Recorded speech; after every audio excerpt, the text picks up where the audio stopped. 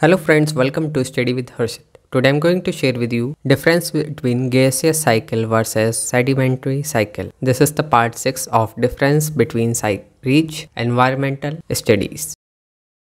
Gaseous cycles. In these cycles, the hydrosphere or atmosphere serve as the nutrient reservoir. Due to the uniform distribution of nutrients, these cycles are quick and efficient. Carbon, sulfur, hydrogen and oxygen are most prevalent elements in living things, and they all have gaseous cycles.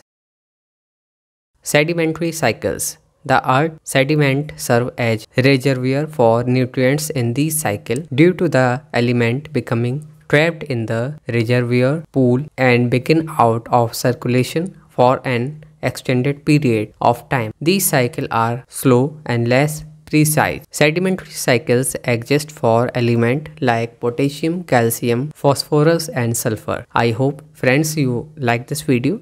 For more videos like this, please subscribe, Study with Harshit. You can also follow us on Instagram, Facebook and Twitter. Thank you so much for watching this video and share this video with your friends.